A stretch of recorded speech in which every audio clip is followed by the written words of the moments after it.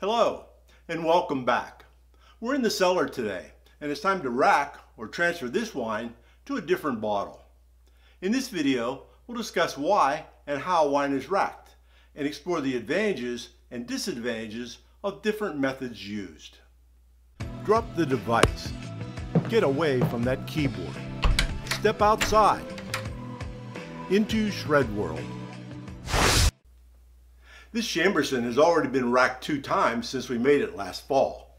There's a large layer of wine on top. That's good. There's a thin layer of sediment on the bottom, or lees, and that's bad. We need to separate the two.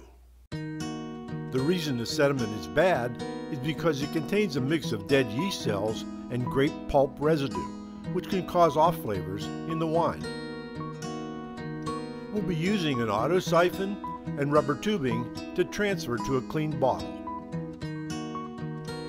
But there are other methods we could use. We could use a pump to transfer the wine. It's quick, but it does introduce air or oxygen into the wine. Pumping makes more sense for larger batches. We could just pour the wine from one bottle to another.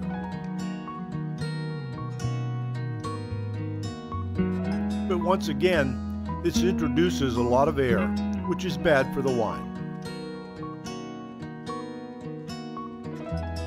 Siphoning transfers the wine gently.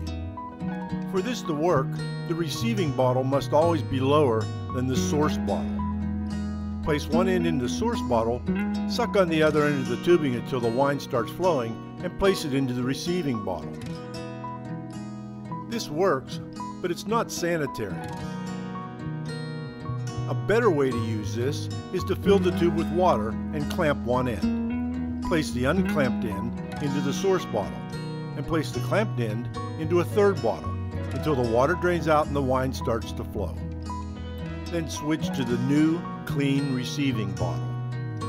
The wine slowly and gently fills that bottle from the bottom up. The auto siphon combines the best features of all the methods.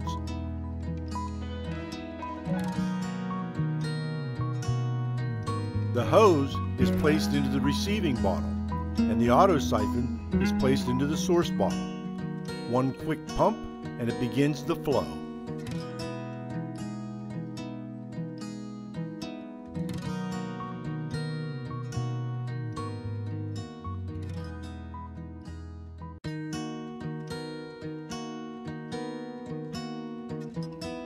All equipment used to transfer the wine needs to be cleaned and sanitized. Bottles are easy to sanitize. Pour some sanitizing solution in, let it set, and then rinse it out. The fumes will sanitize the insides of cylinders and tubing. Place in a deep container with an open container of sanitizing solution. Cover and let set. Anytime we transfer the wine, we taste, test, and adjust it if needed.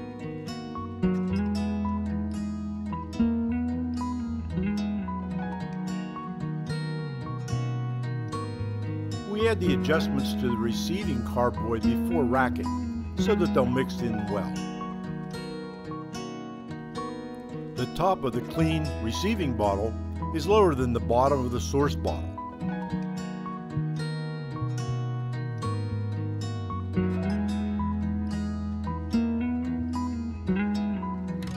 A single pump on the auto suction starts the flow.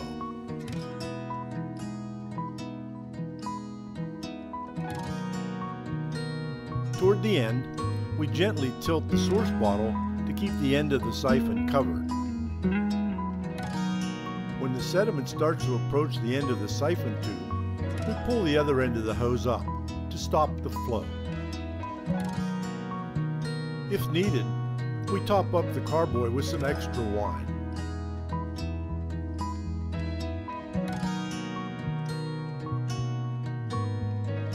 This is the sediment we've left behind.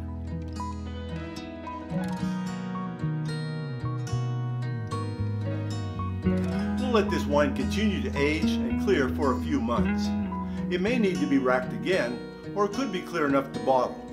We'll decide then. Thanks for watching. If you enjoyed this video, please give us a like by hitting the thumbs up button below this panel. And while you're there, why not subscribe?